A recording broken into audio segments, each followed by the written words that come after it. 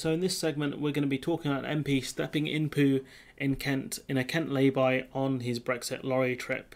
So this was MPs in a minibus, essentially going to Kent to see what the problem is. So it's a tough life being an MP. At least it was for the chairman of the select committee. Not going to say his name yet because I'm going to make a joke about it.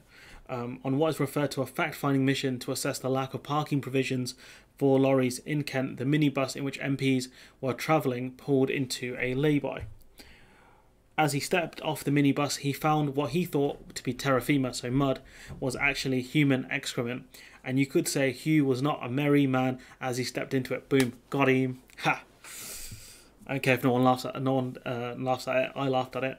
Oh well, at least he can claim to have first-hand knowledge of the problems, because there's a massive lack of toiletry facilities, and it's degrading for these drivers to do. They've got to do in the open field essentially, which isn't good for anyone. This isn't the 1700s or the 1600s.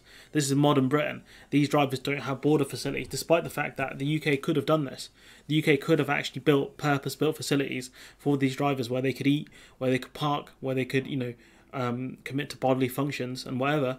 But no, we didn't, and this is the result of it. And Hugh Merriman learnt firsthand what happens when people don't have the correct facilities. The Tories, under May, Cameron, Johnson went on a public crusade of closing down public facilities, toilets and things.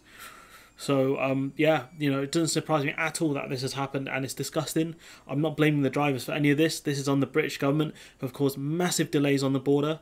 Massive delays, and some of these drivers have been stuck here for hours. What do you think is going to happen? Nature calls, dude. What do you think is going to happen? So Hugh Merriman, he's the chairman of the Transport Committee. Let's find his exact title. Where has he gone? Where are you gone, Hugh? There you are. He's the chairman of the Select Committee on Transport. So maybe Hugh will actually try to push the government to commit to building better facilities for these drivers, because you're going to lead to a public health crisis here, potentially. And I doubt that was a good experience for Hugh Merriman. I doubt he was a very merry man. Anyways, I'm going to leave it there. Let me know what you think in the comments below. Like, comment, share, subscribe. Support the channel if you can on Patreon, and hopefully I'll see you in the next one.